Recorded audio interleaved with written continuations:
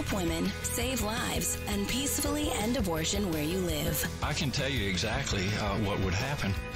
The infant would be delivered. The infant would be kept comfortable. The infant would be resuscitated if that's what the mother and the family desired. You were serious about that? Be inspired to change hearts and minds by joining over 1 million volunteers taking part in the global movement happening in your neighborhood. She says, pray that I can get through this abortion. And I said, oh, no. So she went ahead and went into the abortion clinic. And she just came out. She told us, I'm not going to get the abortion. We just had a baby saved. So we had a baby saved in Memphis today. Praise the Lord. This is the 40 Days for Life podcast with your host, Sean Carney. Hello, and thank you for joining us today on the 40 Days for Life podcast. I am Sean Carney, the president of 40 Days for Life, and your host for this podcast, which is dedicated to helping you end abortion where you live. This is part 2 of our questions podcast. We're going to try to get to all the questions, but if we don't, we will do a third episode. So email us at podcast@40daysforlife.com. If we don't answer your question, if you have a question, or if the answers to these questions provokes another question, you can email that in. So this is part 2. If you did not catch part 1, go back and watch that and or listen to it, and then you'll be caught up. And we are in part 2, and that just means we're wearing the same clothes as we were wearing in the previous episode. So there you go. We're not trying to hide that. Somebody who always has clothes on, thankfully, is Mr. Steve Carlin, who joins us from Madison, Wisconsin. So before you answer that, I created a little awkward moment for you. I didn't realize, I've introduced you in a weird way. I thought, I've done that a few times, but Jill, our editor, is like, you've done it, every time. So we have a supporter who is extremely interested in a podcast episode that just shows my introductions, introducing you and you responding. All right. I want to know, a lot of pressure. do the listeners have, that's a lot of work for Jill, but Jill would be so excited about doing it. I think she would just do it. I want to know if the listeners want that or if that's the dumbest thing ever.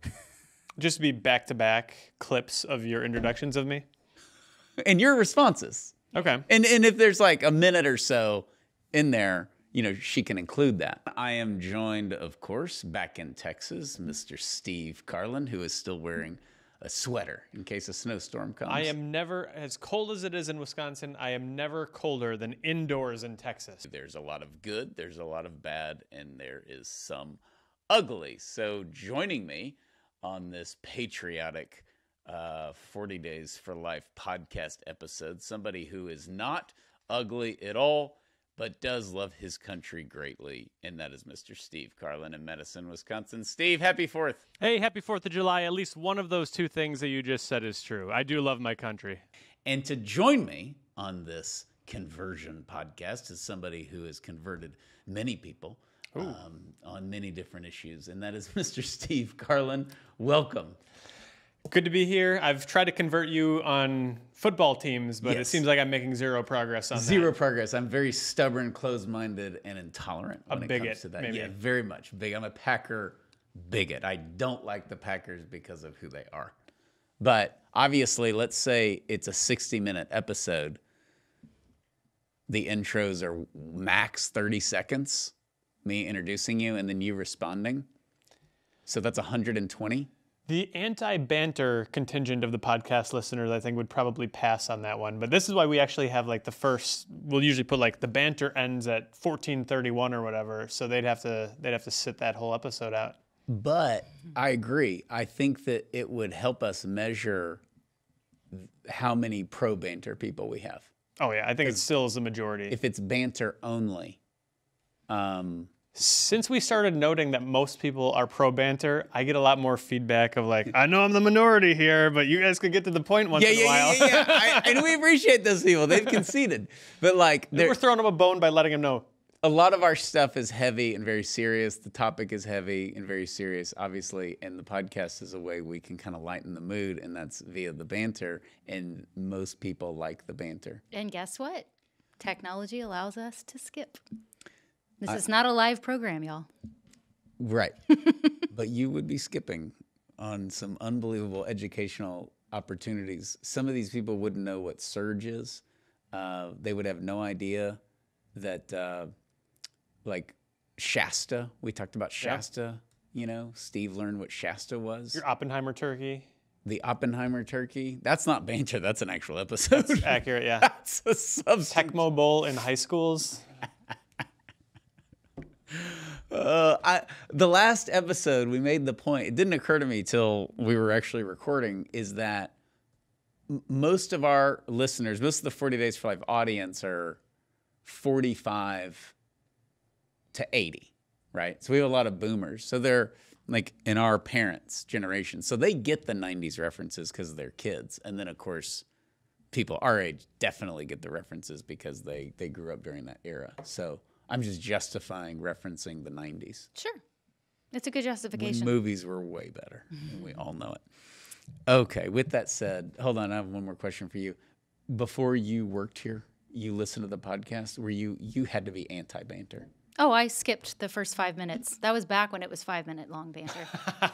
We tripled it. There's a lot of layers of that response right there. Oh, that's just like, and I'm against it now, and I have to participate in it. However, that was in the earlier days when y'all were 100% sports banter every time. Now it's like 80%. That's true. It really was a lot of like Cowboys and Packers stuff. We've had eras. We've had football eras. We've had weather eras. We've had, you remember this is a real blast from the past, Robert's cucumber sandwich era was a whole like 2 months worth of banter. Yes. Yes. But I'm also impatient. So that's why I was always like, all right, here's the topic. I'm going to get to the topic. C. Tillman, this is a question. Here we go. This is we're starting this podcast off hot. Slap your mama. Slap your mama.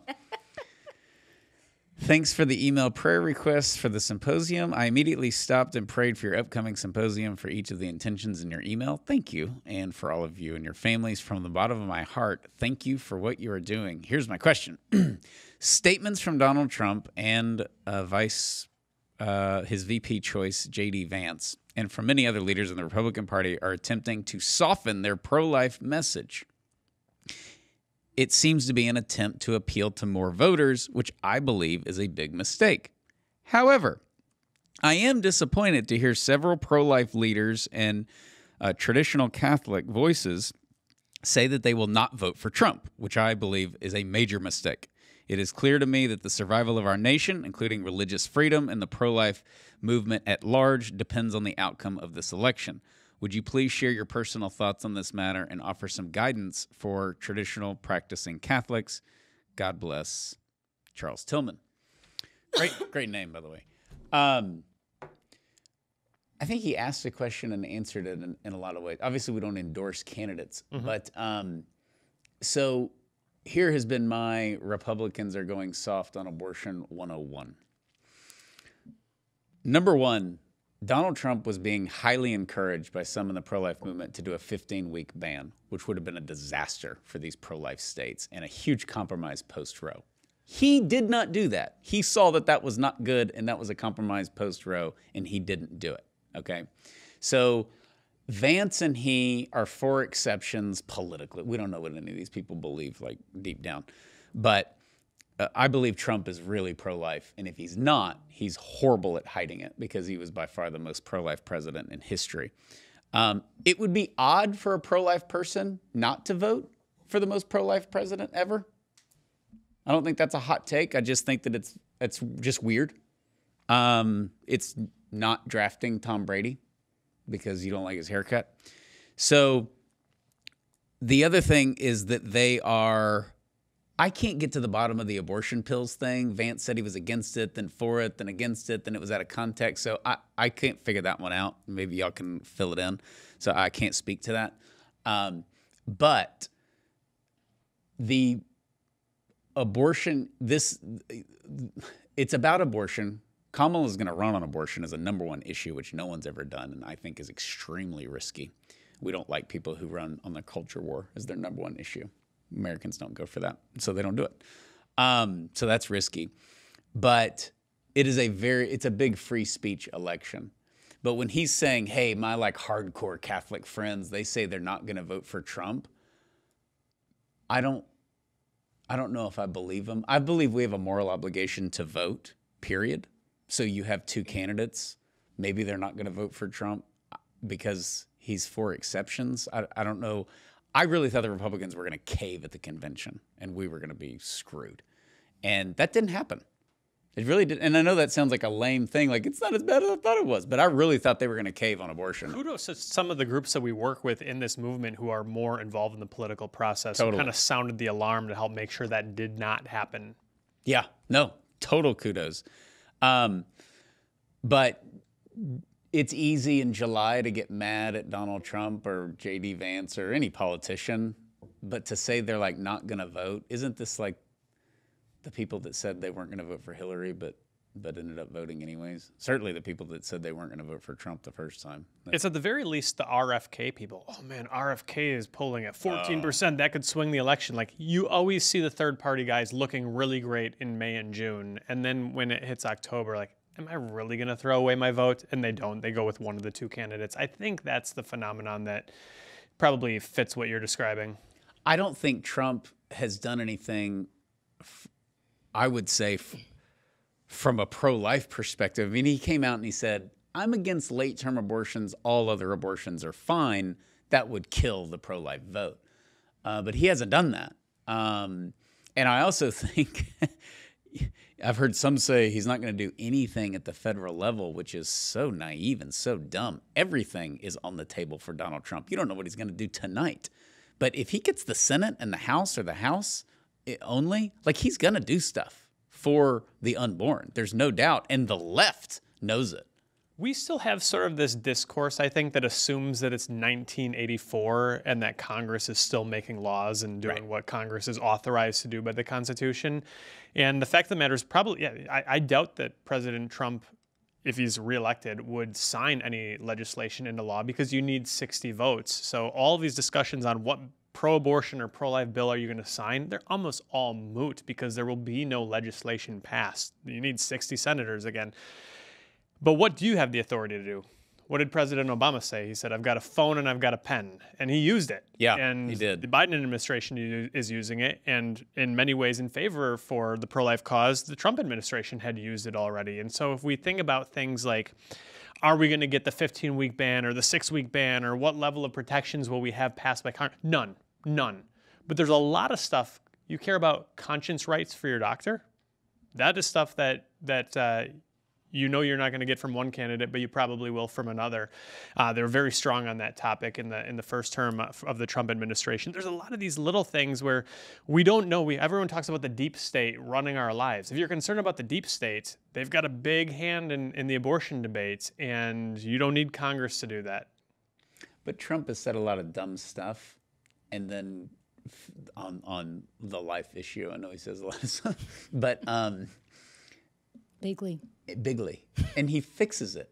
Or he doesn't fix it, he corrects it. I mean, he was like, I think that's terrible what DeSantis did in Florida. That's 6 weeks, that was terrible. The heartbeat bill's terrible. And he got hammered for it, and then he bailed on all that. He does, on our issue, on the free speech, religious freedom, and pro-life fronts, Trump listens to those around him. That's how we ended up with the 3 Supreme Court justices. It's kind of amazing because I know he doesn't listen to people on a lot of stuff, but he does on this. I think because he's not very familiar with it, and he doesn't really know what's going on, but he knows he's pro-life. So anyways, I do think he said horrible things that make people be like, what's he doing? But over time, he bails on them or he corrects himself. And he did that with the 15-week ban. He did that with the heartbeat bill. He could definitely botch abortion going into the election. But all these people that say, if you like, I'm not going to vote for Trump for A, B, C, and it has to do with abortion. I think it's fair. The problem with Trump is Trump. So if you remove the Trump part. And what's great about Trump. And what's great about it. We all know what we're talking about right now. But if you remove that and you just compare him to Romney, was it pro-lifers excited about? They all voted for Romney, but it's just like, who was airing campaign ads in the closing days of the campaign saying, "What do you mean I'm against aborting babies conceived in rape? Of course I'm in favor of that." yeah, bad candidate, bad everything. Everybody went and voted for him, the pro-lifers. McCain. I mean, I'm a great example of this, like reactionaryism. I went into the 2008, 2012, and 2016 elections. There was a stretch where it was like, I'm voting third party. I'm going to look down upon everybody else. Cause I had that. And in the end, I voted for who I voted for in every one of those elections, even though I didn't think I was going to because I was disgusted by something or another. Well, in a Roe era, it was I'm pro-life and I'm pro-abortion. But it's the same way in post-Roe, you know. But I mean, W, who ended up being a fairly weak pro-life president, you know, he gave us Alito. That was great. But I don't know. It's just when you look at some of these candidates, I don't even know if it came up in the Dole-Clinton election. Not much. I don't know. You know, different times. Definitely came up more in '92 with Clinton. But I don't know. I do think people are like it's some courageous act to say I'm not going to vote for Donald Trump when half the country. It's kind of venting, right? Yeah. You're frustrated, so you got to find a way to stick it to somebody. We get more, I think, criticism at 40 Days for Life when we talk about Trump than for any other reason. And for me, it's kind of interesting because I see it. You got, and we've criticized him. Well, half of the people come in saying, like, hey, why are you supporting this, philandering life president? And then half of the people are like, how can you not be supporting him more? You're traitors to this movement. Yes. And to me, it's sort of the Chesterton thing where if you're criticized for being too tall and too short, you're probably a good height. And I think that's where it is here. Like, we're going to talk about the things that he does that are good, and we're going to talk about the things that he does that are bad. And the listeners and the viewers can draw their own conclusions from it. But it's important to be honest on either side. I think it's been a strong approach that we've taken by not shying away from the difficulties, but taking them head on. But I will address something besides abortion, and that is we know as a fact that the Kamala Biden regime has weaponized the DOJ. Yeah. So that is a free speech. Trump did not. In fact, our friends at the FBI were like, when he was elected, it was awesome because it was just like he cut the rubber band holding everything together and was like, go arrest all these bad guys, like the actual bad guys, like the red tape and all that of you can't do this, you can't do that. They're not agreeing to plea deals with the guy who planned September 11th. Exactly, that kind of stuff that the FBI loved when Trump came in, and so the free speech thing is an issue. That is definitely an issue because the weaponization of the DOJ sounds like something your like uncle would rant about, but we've experienced it at 40 Days for Life, and it's actually real. You can ask Mark Houck, and that's a problem. That's a problem.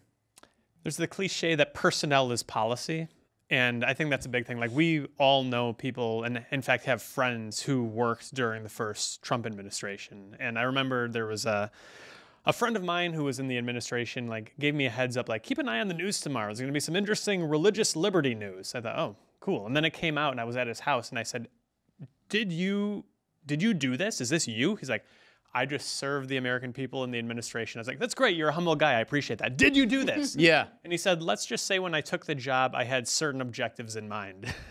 Nice. Okay. This is Brandy.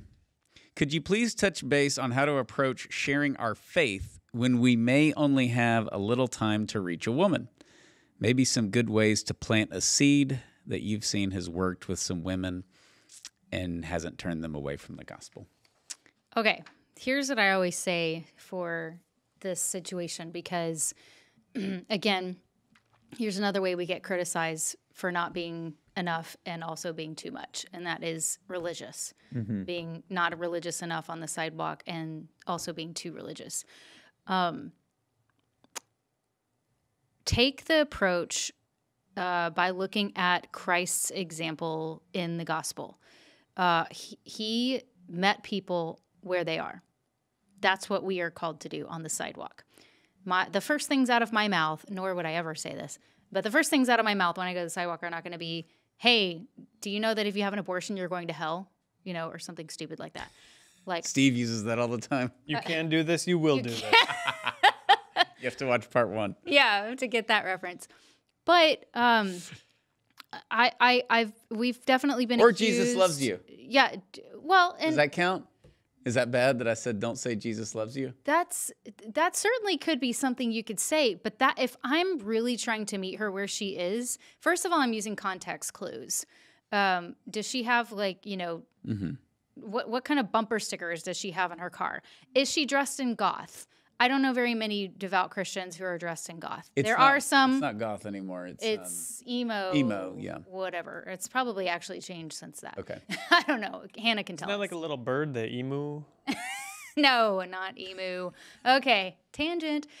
But if someone is very much giving off the vibes that they are going to be deterred by a scripture or some sort of religious, what seems to them like a radical zealot talking point or anything like that.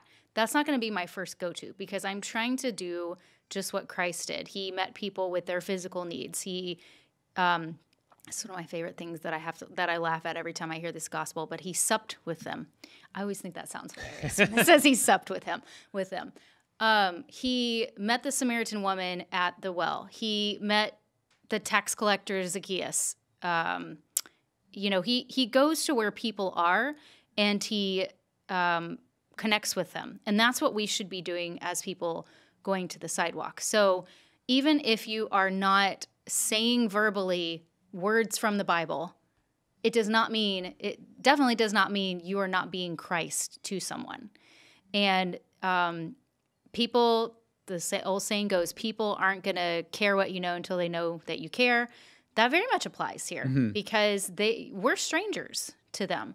We don't know what they're going through. We know not, according to them and their mindset. A lot of us do, but in their mindset, we have no clue what they're going through. We've never experienced anything like that. We don't have any women on the sidewalk who have had abortions, that sort of thing, or have worked in the abortion industry.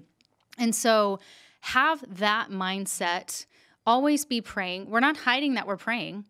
I mean, if our heads bowed and hands folded isn't an obvious enough sign, the signs further down the street that say praying to end abortion or something Isn't that, though, and specifically to her question, isn't that a good ending to your little 30-second interaction is that we're here to help you and we're praying for you? Yeah, absolutely. That's a great thing. And in the end, I have found 95% of the time they don't take it as like the condescending, like, we're praying for you. Yeah. You're going to kill your baby and you're going to burn in hell. So we're definitely praying for you. And also it's about the tone. I mean, if you're going to say it in a tone that sounds very condescending, she's probably going to take it that way. They usually appreciate it or say thank you, particularly to women who say it. Yeah. Older women. Yeah. It could like be their mom or grandma. And we hear many times of situations where someone was touched by the image of Our Lady of Guadalupe. You know, they saw that on the sidewalk and they were touched by that. So it's not that we water anything down. It's not that we hide from our faith. None of that. We are actually, that's how we can plant that seed is we can be Christ to that person and show them that we love them. If I get an opportunity to pray, which I have before with someone, and I'll ask them, thank you for sharing what you're going through. I know this is really tough. I want to try to get you to a place that can help you ongoing and can assess your needs. Would it be okay if I prayed with you? And 99 times out of 100, they're going to say yes. And I just pray with them. I pray over them. And usually tears start coming. By the way, this hasn't come up, but it needs to be said because we're all having fun and all that. But the listeners need to know that Heather is one of the best sidewalk counselors in the world. Literally, you are. Well, you can't say that. Well, I'm number one in the world. It's not even close. Believe me. Number two is a disaster. People are having abortions all over the place with number two. Yeah, no, you are. We need to state that because I don't think but in Austin, multiple different locations, you've sidewalk counseled constantly for 20 years? Not quite that long, but close. Okay. So we want to say that because you're getting awesome. This is why I read this question and then did this. I do think the we're praying for you goes a really long ways. It could ring in their ear when they're sitting Right. in the waiting room contemplating the abortion. We've heard many stories of where a woman came out and said, I was thinking about it, or I really appreciate you praying for me. They're expecting you to be overly religious in a negative sense of that term and annoying and judgmental. So even the assessment that you do, which is great, they have a rosary hanging down, they have a scripture verse, bumper sticker. They think that them having an abortion is okay because they're at the abortion facility. So it's for our own knowledge to kind of know there's, some seeds there, but it doesn't mean it's like, you're wearing a cross. Do you know the Bible says thou shalt not kill? It's not for that purpose, because obviously that can backfire. But I tell you, the thing is that it's not us bringing it up, it's them. Often it is, yeah. They bring up God. That's true. Because they feel guilty. Yeah. And we do that. We all do this with our own sins. We're just like, well, I'm a good person. Yeah. It's like, That's, if you got to say it out loud, it ain't true. That's true. So it's just one of those things.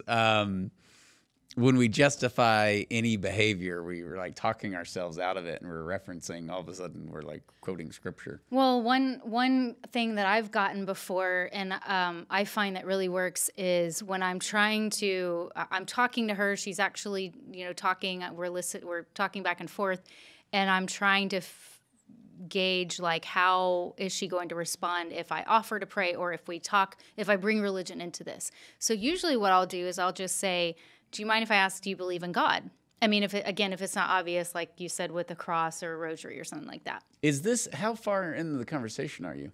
This could be anywhere from a minute to 10, 15 minutes. Because this is what Brandy's asking, so here we are. Brandy's asking about the quick moment. Quick? So, again. Do you believe in God? You asked that. If she's coming over to talk to you and she's like, you can try to talk me out of this, but this is the right thing for me, da-da-da-da, and she's actually standing there and willing to have a conversation with you, then I wouldn't be, as she's walking by me, trying to ignore me, going, hey, tell me, do you believe in God? Like, that's not going to really be as effective as I'd like that to be, because she's already trying to walk in. You don't know the day nor the hour. Yeah, right. Like, it didn't turn around. I think there's something in this conversation. I'm not saying Brandy's doing it, but I've seen this discussion had many times where there's an artificial division placed between the gospel and meeting someone's immediate physical material needs. Saying hello. Yeah. Jesus was strategic and savvy in his communication, right? Yes. He healed the guy, and he's like, yeah, I healed the guy. Because what's easier, doing that or just starting off with your sins are forgiven, but that you may know that I have the authority. Mm-hmm. And so I really think that... He also runs off every time afterwards. Yes. And goodness, I mean, how often have we heard from a woman who has chosen life? They've never had someone in their life who cares about them, and now a complete stranger does. And why is it? Like, the gospel makes itself known pretty clearly through the support that is being offered practically out on the sidewalk. And the question we always get is, what do we say at first? And you're like, good morning. Yeah, greeting. How's it going? Good morning. That just goes so far. And all of a sudden the wall, because Planned Parenthood's like, they're terrorists, they're going to kill you, they're going to bomb the clinic, don't talk to them. All that goes away when they say, good morning, or I know this is a hard day for you today. Instantly. Yes. Yeah. That's the number one go-to. Yeah. I know this is a hard day for you.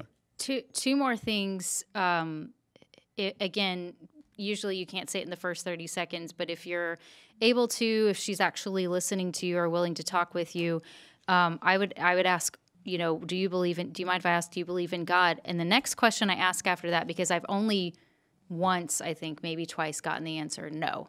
Almost everyone says they believe in God. And then I will say, what do you think God thinks about abortion? And only one time when someone responded did they say, God's totally fine with abortion. Every other time people are like, God's not okay with it. Wow. But send a presumption. I know he's going to forgive me. That's usually what follows with that.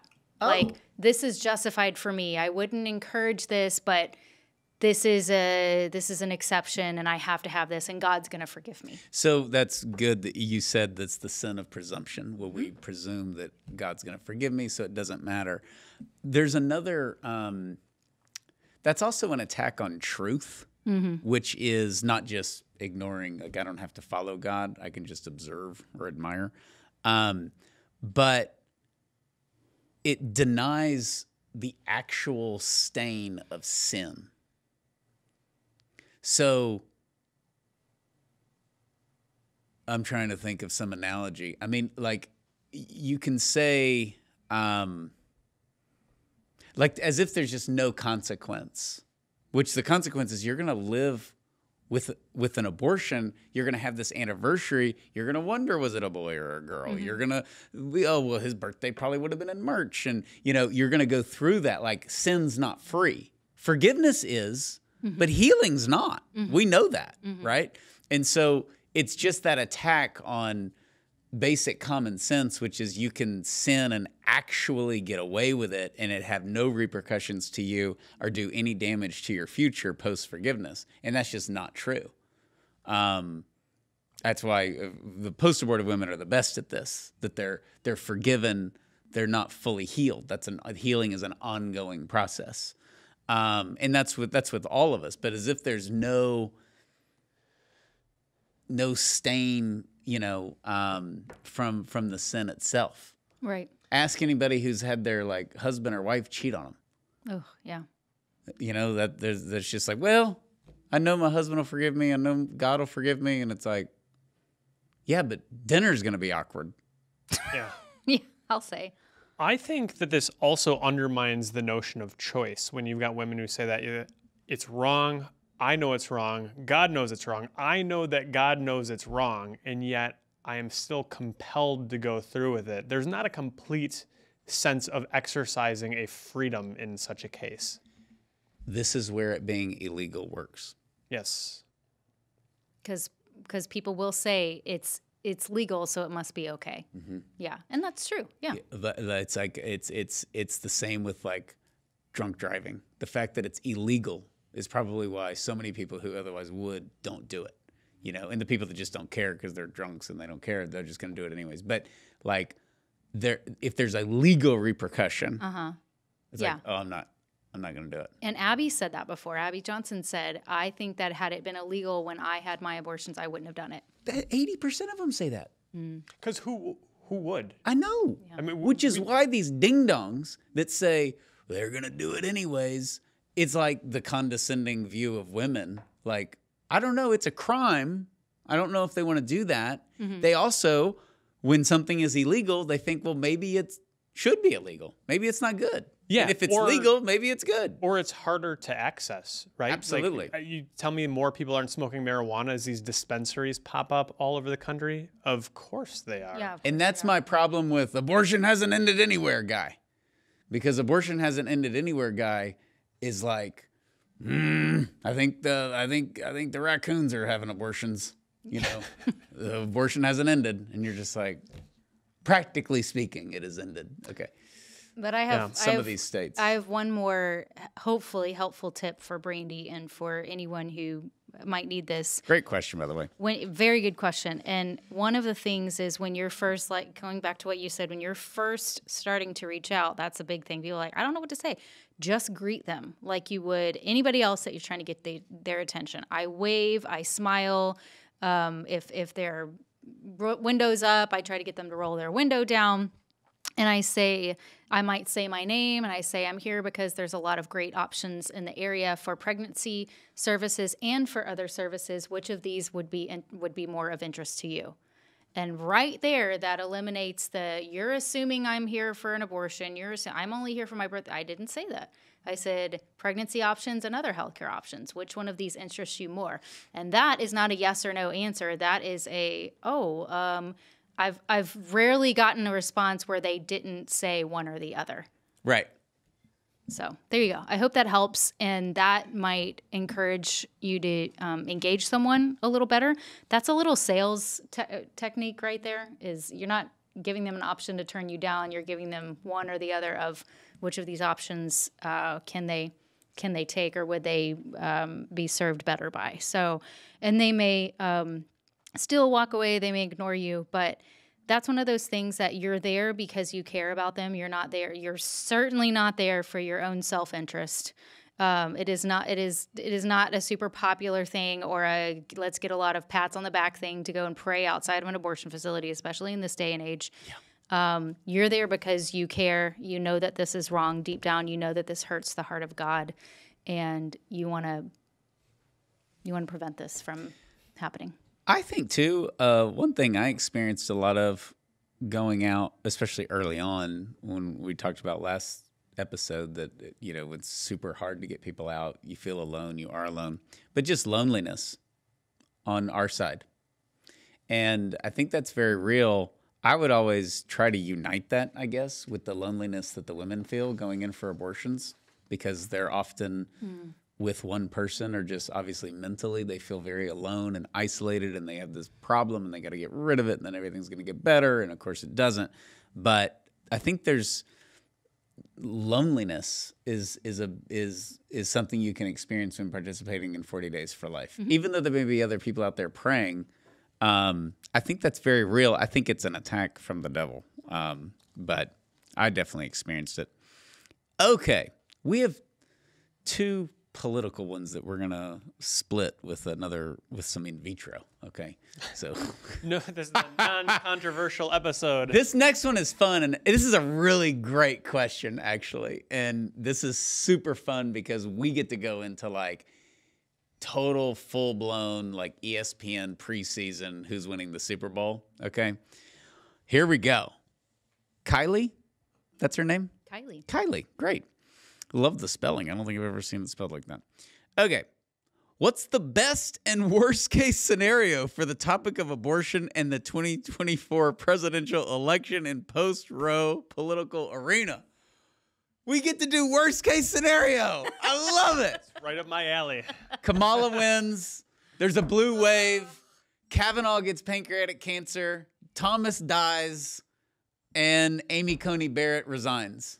And then they don't even bring back Roe. They bring back like crazy, Yeah, like the 13th the Amendment. Margaret Sanger Memorial Abortion Law, and it's like it's got a swastika on it, So I think that's a worse scenario.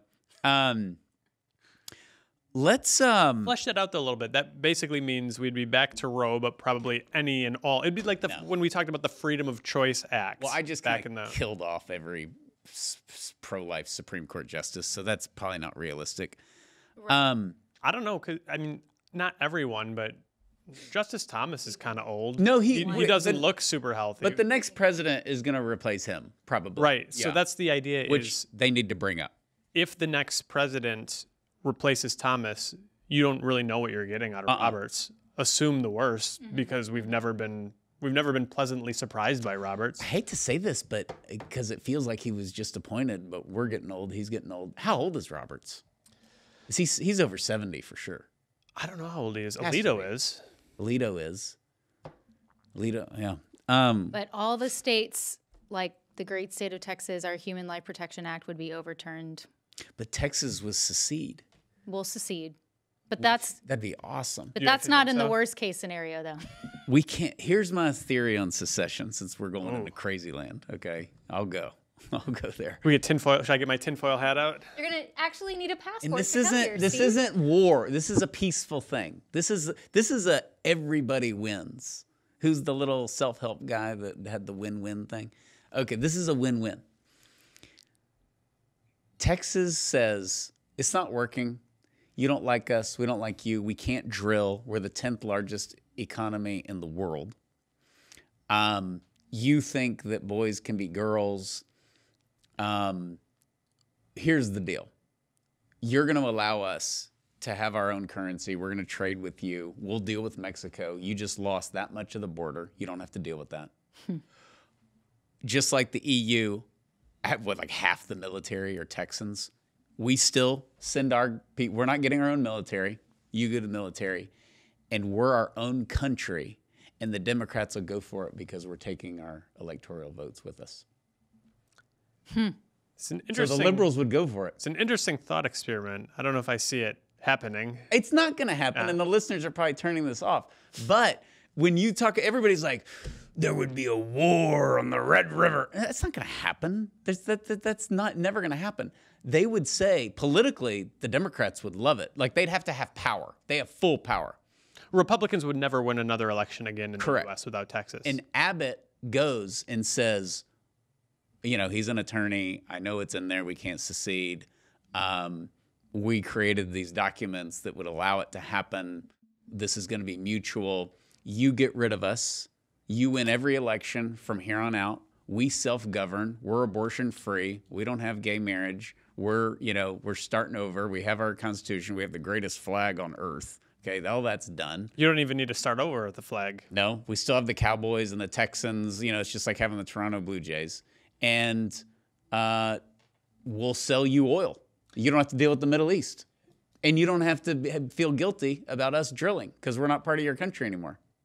Well, they'll have to get their oil from the Middle East. Producer John is loving this. I can feel it. Oh, yeah. Okay, he's gonna be a state senator. The U.S. will have to get its oil from the Middle East because Texas is against LGBT. Right. I did not mean to go down this rabbit trail, but Is there a grace period, like 18 months? If you want out of Texas, you can go. If you want into Texas, you can come. Because if this happens, my house is on the market tomorrow. Our population would triple, and we have the space for it. That's the thing. Houston, Austin's getting crowded, but there's room. Like, there's so much land in Texas, and this is why. Look at all the companies that have moved here. Yeah. Right. I mean, big companies that were already here, yeah. but we would have the oil and gas industry would no longer be connected to Democrats because Houston's the head of oil and gas around the world. You'd have it's a pretty interesting thought experiment. Your sink would be and it's gonna happen. Hot water, cold water, and crude petroleum. We start taxing Shiner Bock because we're exporting beer. Anyways. Okay, so worst case. That was the worst case. Back to the question. The worst case scenario is Texas is its own country? That doesn't sound too bad. Oh, yeah, everybody would be moving here. Basically, the worst case is basically when Obama was talking about the Freedom of Choice Act, right? No restrictions whatsoever. That would be completely legal. Yeah. By on means demand, of the Supreme without Court. apology. Yeah. Either they pass it into law or the Supreme Court loses a pro-lifer. Okay, so let's get into some details and what people think is a possibility. It could happen, and we'll look stupid, which is not against the law. But Trump really caves, like October 2nd. I'm against all abortions before 15 weeks. I'm not going to do a ban, but like, I've whatever. And he kills his own voter turnout, but he would just lose. All abortions after 15 weeks. Yeah, I'm against all abortions after 15 weeks. Thank you for that. So he kills his base like in October, and that's the October surprise that's self-inflicted, and he loses and whatever.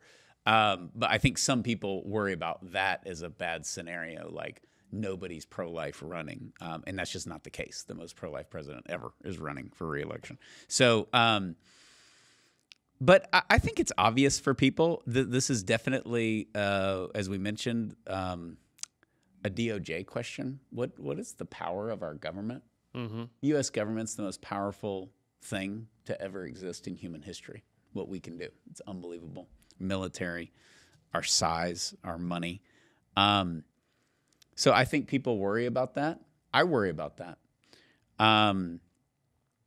So, you know, I think that the total best and total worst is somewhat obvious. We either get more pro-life laws or... But what's the best we can hope for on that front? Because the worst case is kind of obvious. It's the absolute worst. Yeah, okay. There's no protections, but there's a limit to the ceiling. So we'll do the pro-life party. We're doing the platform thing. The still somehow pro-life party. Red wave. I think with the change in politics that is due to Donald Trump, they would defund Planned Parenthood. And that would be the end of Planned Parenthood, literally. It doesn't matter what California, they cannot survive. They don't have the cash flow. What are they up to, 700 billion now? Million. Yeah. Billion. Yeah. Million. Million. Million. It's 700 million. Million. Right. Nearly $1 billion. Here's the talking Yes. point. Yes. They go under.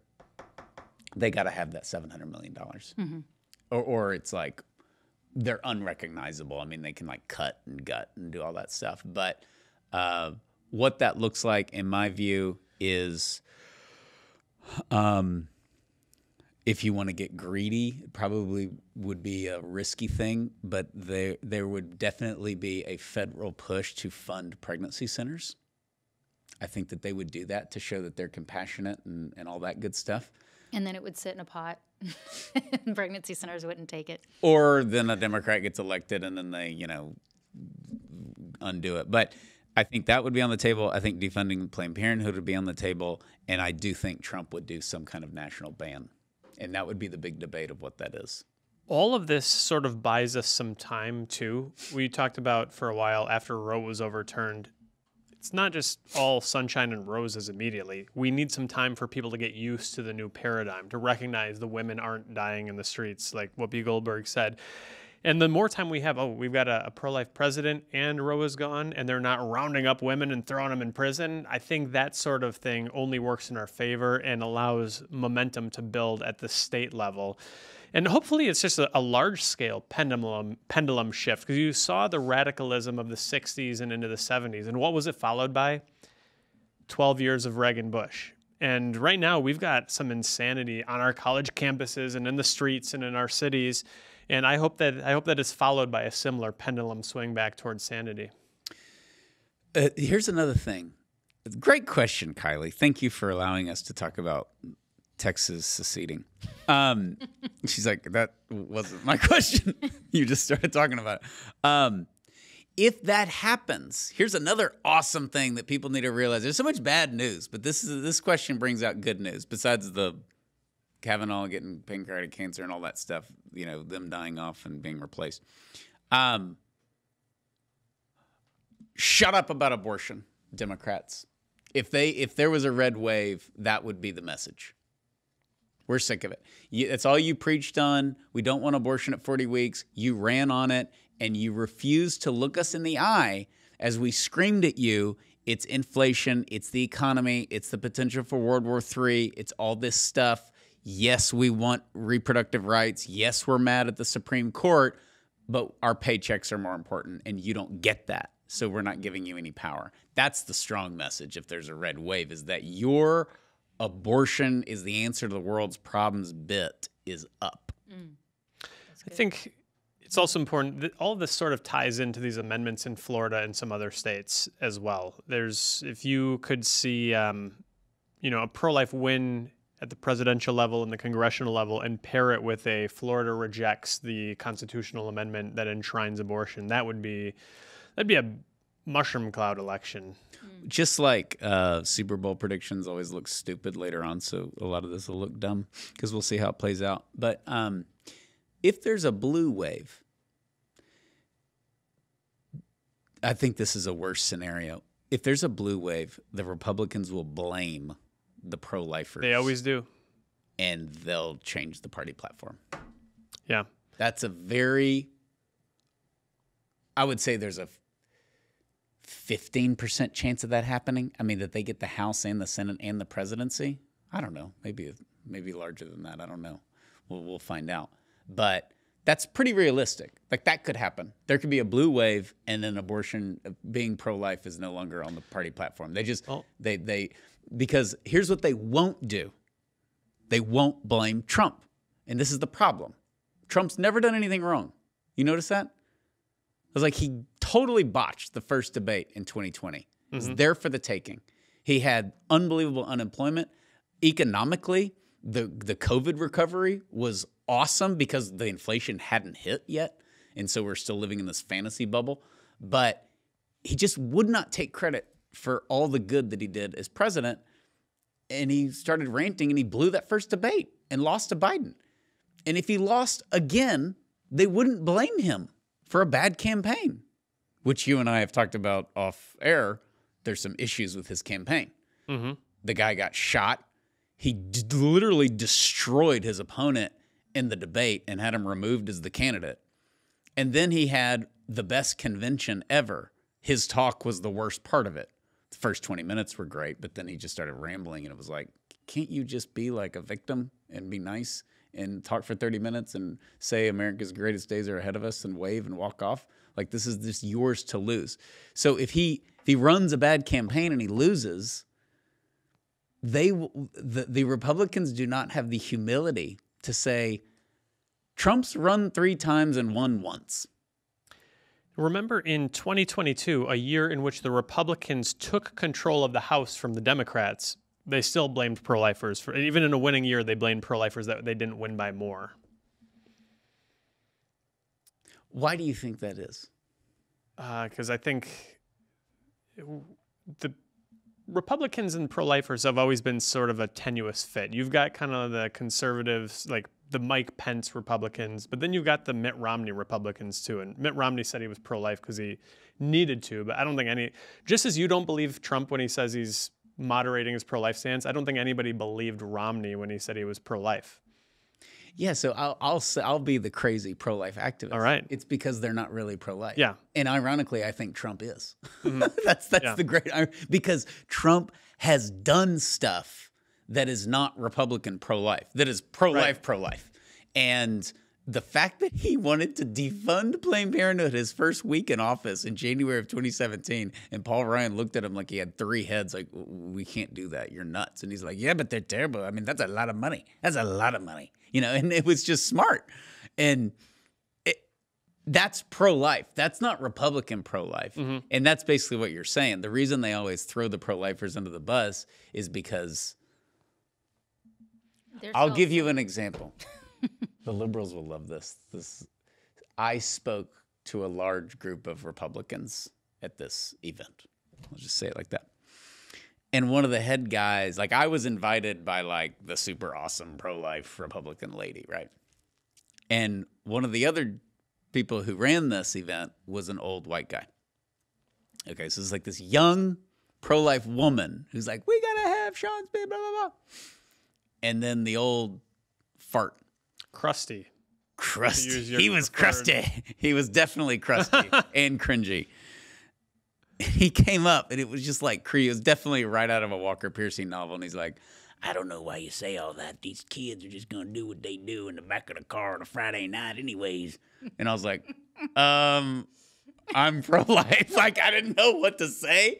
And the way he like whispered it in my ear, and I was like, that's the Republican Party? Like, are you kidding? You know? So here we are. We beat up on the Democrats a lot. They deserve it. But yeah. That's my fear. This is Kaylee's fault. That's the worst scenario. They lose. They won't blame Trump or themselves or the fact that they ran Dr. Oz in 2022 like a bunch of dingbats. And then they blame the pro-lifers, their only winning issue in the culture war, by the way. And they get it off the platform. And then we look a whole lot like Canada, right? They've got They've got a conservative party. Totally. Or Robert talks about in the UK. Yeah. They've got the Tories. And and the Canadians tell us, and it's good for me to hear every now and then, y'all are idiots. They're like, any pro-lifer complaining about Republicans is so stupid. Y'all are idiots. You have a whole party. Half your country has a platform that is pro-life, and y'all complain about it. And of course, my response is, we complain about it, therefore it remains on the platform. Exactly. You got to like hold the feet to the fire. But there is a good point by the Canadians of like, hey, y'all need to, I guess count your blessings. But I don't have high expectations for Republicans and their pro-life convictions. But I don't care about those. I care about their vote. And that's what matters. And I think most of them now would actually vote to defund Planned Parenthood. It's sort of like the civil rights movement. LBJ was not eager to go push. He wasn't the leader of getting the Voting Rights Act passed.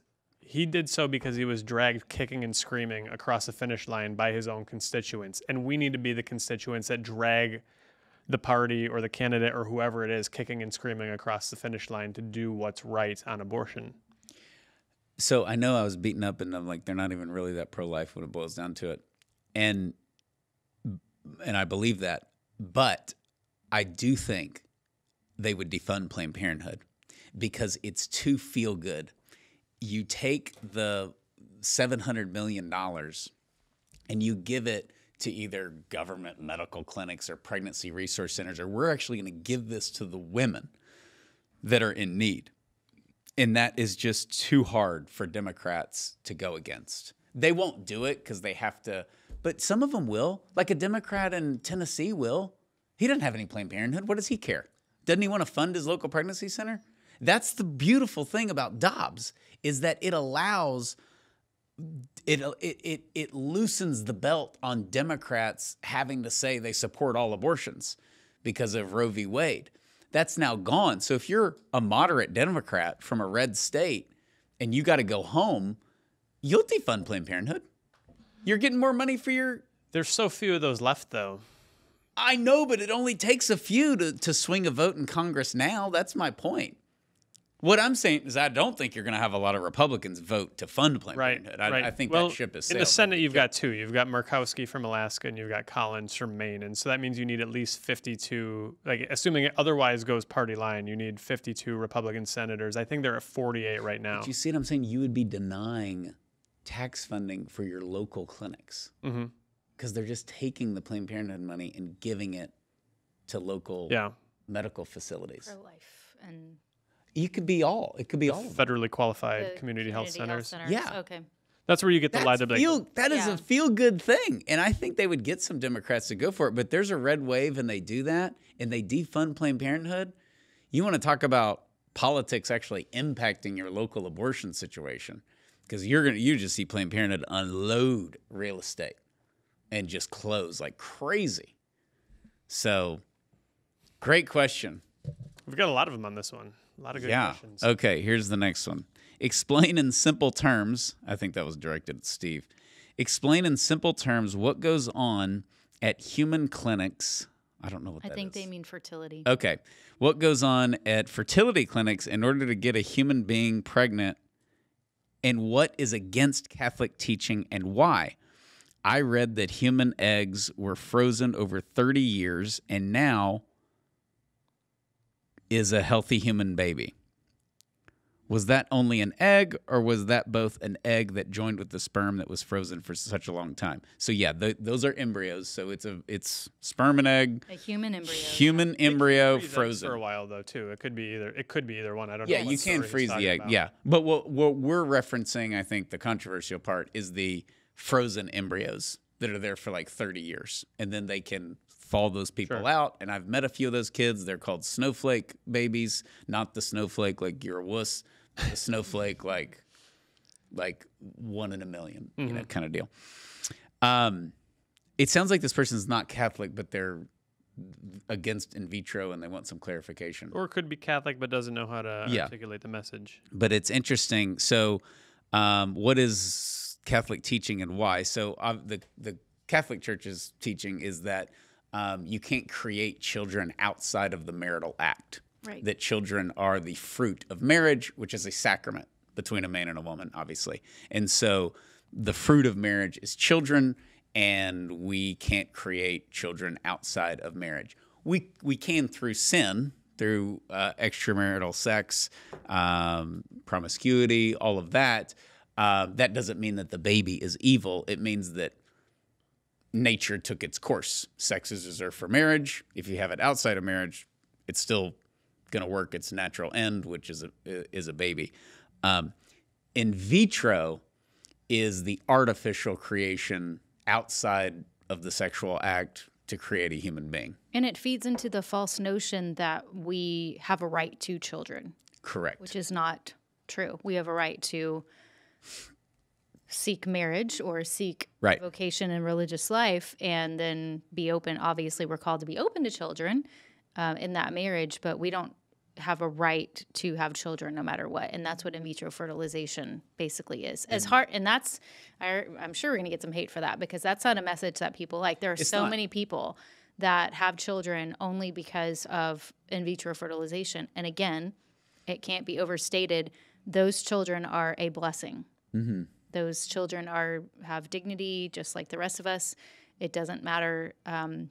It's not their dignity is not determined on how they got here. It doesn't make the act of in vitro fertilization morally sound. Correct. I think that answers that. There we go. Good question. Okay, we have time for one more. Okay, yeah, we got to get to this. This is okay. Here we go. Grace, what a great name. You knew this was coming. How do I reconcile the fact that many Christian, church-going neighbors, friends, and relatives, parentheses, that I have to interact with on a regular basis, say that they believe in God, yet also publicly support abortion and candidates that support abortion? This is just a classic. It's like if you had a president and he was Catholic, but he was publicly for abortion. Well, never mind. That's never going to happen. Yeah. Yeah, so this is, I guess, the nature of scandal and sin, and people just want to do what they're. I do think that this is so American in a negative sense of the word, in that we literally hang our faith on the door, and politics is our ultimate God in this country. You know, I mean, let's just take both candidates. Let's take this election.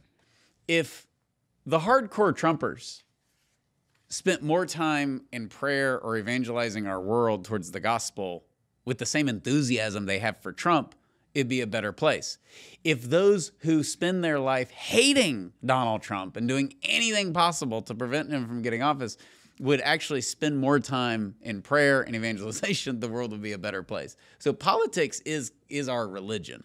Does this mean, Sean, should I take it to mean that you don't have the painting in your office where Trump is at the Oval Office signing the bill and Jesus is guiding the pen?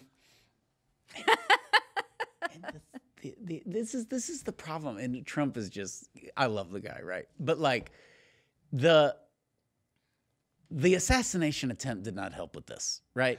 Because it's two sides of it. We were just talking about this. First off, you've got like the Jesus holding him in his arm, and just first off, artistically, some of this stuff is so cheesy, but just Trump and Jesus, and you can never tell which one, who's blessing who. But some of these images. But then you have what we know, which is that's a miracle he's alive. And when somebody says, or Trump himself says, I shouldn't be here, God saved my life, they criticize him for that. Like he can't even authentically thank God publicly. Like that's how nuts we've gotten in our country. And I have a real problem with that. And then I have a problem with the other end, which is, now he's Moses and he's going to lead us to the promised land. And he could lose. He is very beatable in November. God could have saved his life and he still may lose the election. Some people are like, God saved his life because he's going to lead America to the promised land. Sure, yeah. And only God can lead America to the promised land. I guess they're saying he'll use Trump. I hope he uses somebody, but I'll quit talking. I gave a talk in a small, wonderful pro-life town last year.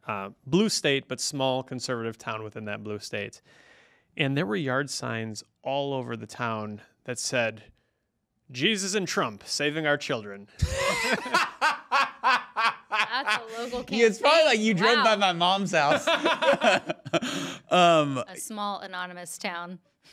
Yeah, I'm telling you. I think my mom may have the Jesus Trump. I think I've seen that at her out. Yeah. So, and she listens to the podcast. So I love you, Mom, and I love, yeah. But yeah, some of this is out of control where, there's the demagogue thing. This isn't Trump's fault, by the way. People get mad when I say that, but it's not his fault.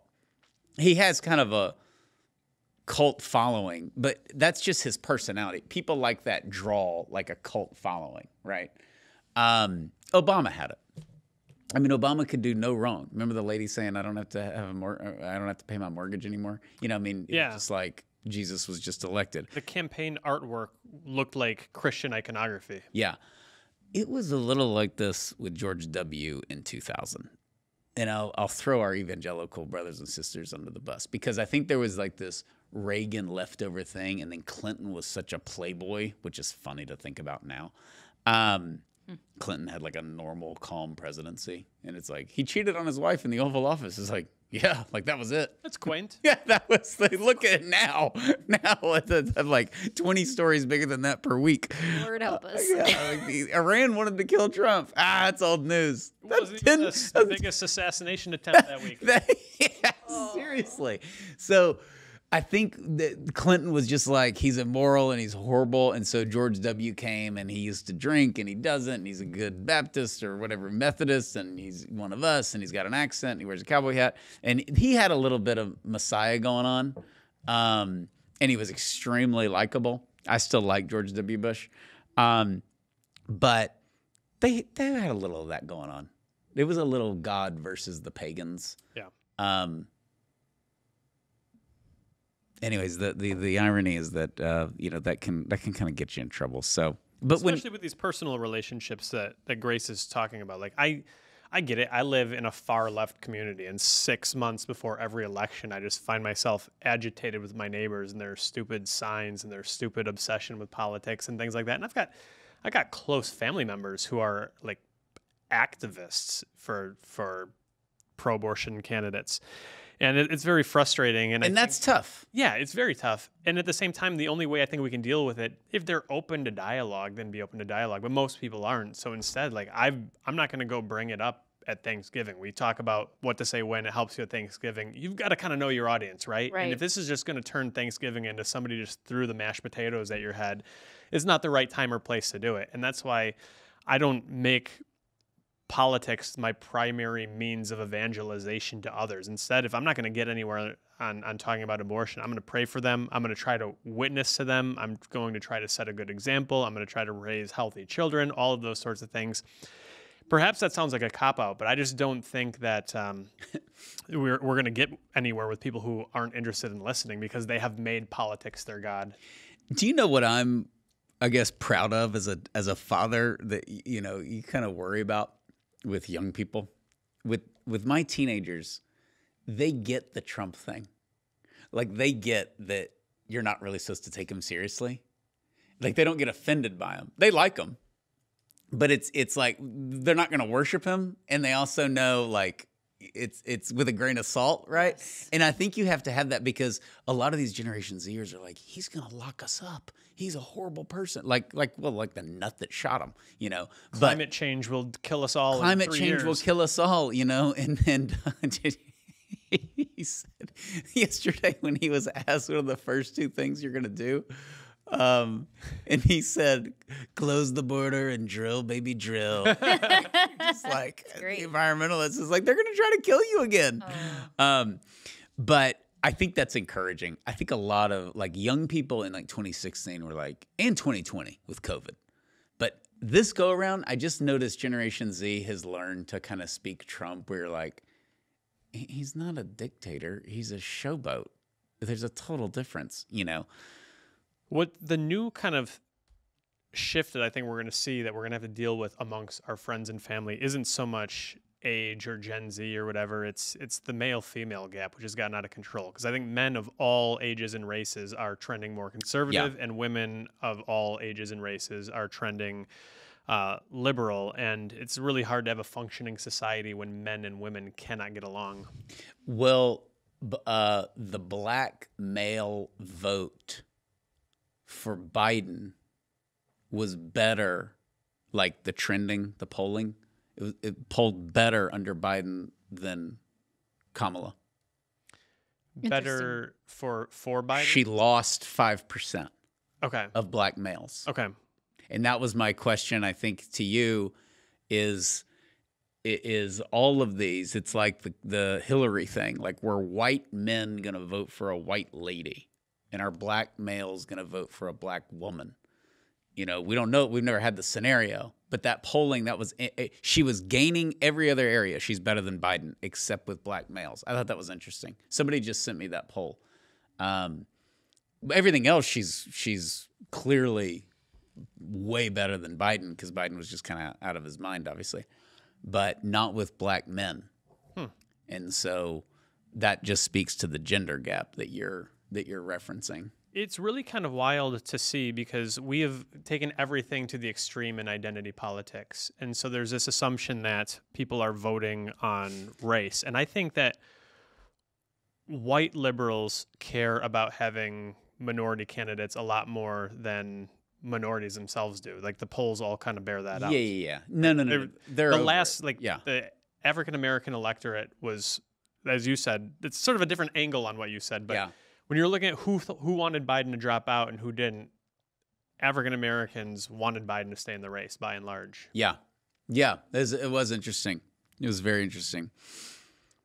Okay. Do you think we answered Grace's question? It's hard. I don't know that we have a magic bullet for convincing Christians. No, I think it's a what to say when answer. I mean, I think you have to ask questions. Yeah. And even like Heather out at the facilities, saying, what do you think God thinks of this? And I like things like, what role, if any, does your Christian faith play in voting? Because some people will say none. This is like the economy, it's immigration, it's secular, it's not, this isn't like, do I love my kids? Am I going to divorce my wife? So some people are just like, and that's a very compartmentalized, individualistic relationship with Jesus where it's just me and him and whatever else I do in the world doesn't matter. It's horrible. It's not true. But, our relationship with community can't mean that we just hang our faith on the door. And this is where people say it's too rigid, but of course we like it because we're Catholic. But the Catholic Church is teaching your vote can be a mortal sin. Mm-hmm. If it's intended for something. I mean, voting is just like a budget is a moral document. A vote is a moral act. It's not just flippant. And if it is flippant, that's a sin. This is C.S. Lewis's Screw Tape, though, because you kind of talk about people making politics their god on either side. And I don't want to make this about Trump. I think it goes far beyond Trump. But you've got Screw Tape in the Screw Tape letters saying you've got to get they call the guy whose soul they're trying to steal the patient. You've got to get the patient to identify his faith with his cause. And once you do that, the cause becomes everything and the faith becomes sort of the pretext for it. I think there's a lot of people who do that. You could ask them in a political sense, what does God think about abortion? Well, I'll tell you what God thinks about the climate. Yes. Whatever it is you care about is suddenly God's priority too, right? Yeah. I think they'd probably accuse us of doing that. Yes, of course. Yeah. God is on my side, and I'm gonna tell you all about it right now. But yeah, I think that yeah, yeah, he keeps saying I'm not going to make it about Trump, but I can't help myself. But this is also God wants Trump to be president. Mm-hmm. But then we're applying that to him. Did he want Obama to be president, who was the most pro-abortion candidate ever? Did he want Clinton to be president? Did he at what point? God, we do have free will. We do vote. We do campaign. We do message. We got to work. And I think God can bless our work, but that doesn't mean making it successful. We had somebody, we can cut this out if we need to, but... Now I really can't wait to hear what you're going to say. We took some really sharp criticism from a 40 Days for Life supporter one time who was mad that we were accepting donations on PayPal because the PayPal guy was pro... Yes. Something like that. Just really hammered us. And then the PayPal guy came out and endorsed Trump, and she's like, never mind, it's cool. You guys can keep using PayPal. Interesting. Yeah, so that's the point we're saying. Mm-hmm. So it's either morally wrong to use PayPal, or it's morally fine to use PayPal. Trump can't be the answer to that. Yes. That's hilarious. You didn't tell me that. We're not cutting that out. and yeah, so yeah, it's crazy. Okay, anything else to add to this? I think we've covered literally everything. We can go back to Tecmo Bowl if we got some extra time. So if we secede, you're in. You're moving down here. Sure. Okay. Sure. Yeah. Think about that though. You would really do it. I am a diehard dedicated. I will not leave Wisconsin. It's God's country. But if I were faced with a perpetuity of progressive abortion, LGBT, I would absolutely come to Texas. So in Texas, we have the signs and they're bumper stickers, and it has a Texas flag, and it just says secede and with an exclamation point. I don't have one. I love America, all that. I'm not a Texas can secede guy. They can't. I don't want to get into the legal part of it, but I had to study this and write a paper on it in college. I'm against Texas seceding. And then 2020 came. And no. Emergency use only. Yeah, emergency use only. And also when I thought, it's always been like, there would be a war and all the loons come out. Mm-hmm. And it's actually not that. When I thought about it, and I was like, we would give them power because we take our electoral votes. The Democrats would sign on the dotted line. They'd also can use us for our oil. And they get rid of like half the border with Mexico. I mean, there's just more incentive for the United States, if you're a liberal, to get rid of Texas. Now, the problem would be like Oklahoma would say, we're going with you, and then Louisiana, and then that's where you're like, hey, this kind of feels like 1860, right. So we can't do that. But there can't be a civil war. We like the shape of Texas now. We don't want to change that. And I'm not a civil war. There's never going to be a civil war. It can't happen. Lord, please. But it's not logistically. It can't happen. Number one, this is where we throw in the little disclaimer. As of the recording of this podcast, Civil War breakout. But it can never happen, okay? Because there is not a more powerful force in the history of the world than the United States military, okay? This isn't where we go get our good old boys out and then we get a couple of generals to defect and all of a sudden we have an army because we have guns and cannons. It's not like that, okay? America has nukes. That's the end of the conversation. There's no secession. So there's just one of those, like, it's never going to happen. What does that even look like? Like, it's not going to happen. I do think peaceful, I'm telling you, I had never traveled internationally until whatever, I was like 28 years old. And of course, now we do it all the time. And you just bop around Europe. And all these countries used to be part of one another. And, you know, you go to Czechoslovakia or whatever. And you're just like, it's not. Every time I'm in London, that was so genius of them to keep their currency and to not join the EU. Like it's like the Brits are still the Brits. It's like they do one thing every 10 years, like Brexit. It's like, oh yeah, maybe y'all actually do care about democracy. I need to know before I have to make this decision. Native Texans. I want to see you walk in to your house after this trip. And you're like, honey, clean the house. We're going to do an open house this weekend.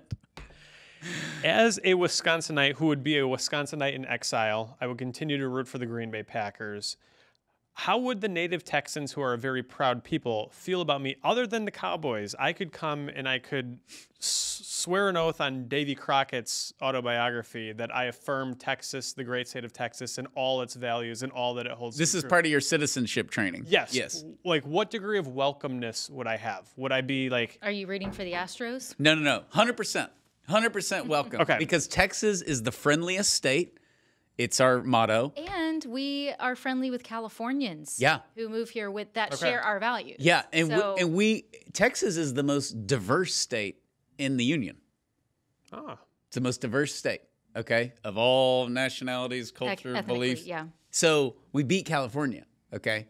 So we like different people as long as you fall in line. But like you'd be loved. You got your Packer like flag out. I like barbecue. I like everything. Just like this, the sports allegiances would remain, and I would still have an affection for the home country. I didn't mean we're gonna have like gym ball and people like I'm coming down. You know, like people. I feel like I told the kids. I didn't mean for the secession thing to happen, but I feel like I told the kids it may snow on Christmas. And now they're just like the excitement. It's like not gonna happen. There's no chance of snow. There's no chance of secession. But now everybody's like, you're planning to sell your house, and you're like, Steve, this probably isn't gonna happen. Not that big of a leap. But your colors are red, white, and blue too. If America just totally goes down, I mean, and look at the attraction, the people that it would bring. Elon, is already here. It's Elon and Steve Carlin. Yeah, we got Greg Abbott. I'm telling you, it's got a lot of potential. We're gonna get some emails on this one. So did the banter on the end of this one? Yeah, no kidding. Well, it's food for thought. I want people to email me and tell me if I'm wrong about the electoral thing being incentive. As you said, they would never lose another election. The problem is Texas would be shameful, would be throwing America under the bus, because we'd basically be saying it would be a very selfish move. But hey, you didn't ask for a bunch of commies to take over the country. Exactly, and we have an abortion. We're abortion free, and you just kind of like, we're not doing the transgender stuff. We don't have that in Texas. I don't know. I think the New Yorkers would be like, get out of here. So. All right. With that, please email us whatever you want on any of these topics at podcast@40daysforlife.com, podcast@40daysforlife.com. Be sure to pick up your copy of What to Say When 2. It's going to be out in a couple of weeks on September the 10th, so you can pre-order that and get free shipping and support our mission at our store, 40daysforlife.com. Just click on the store and be sure to order that. So thank you, Steve. Thank you, Heather. Be sure to rate, review, and share this podcast, and we will see you next time. God bless you.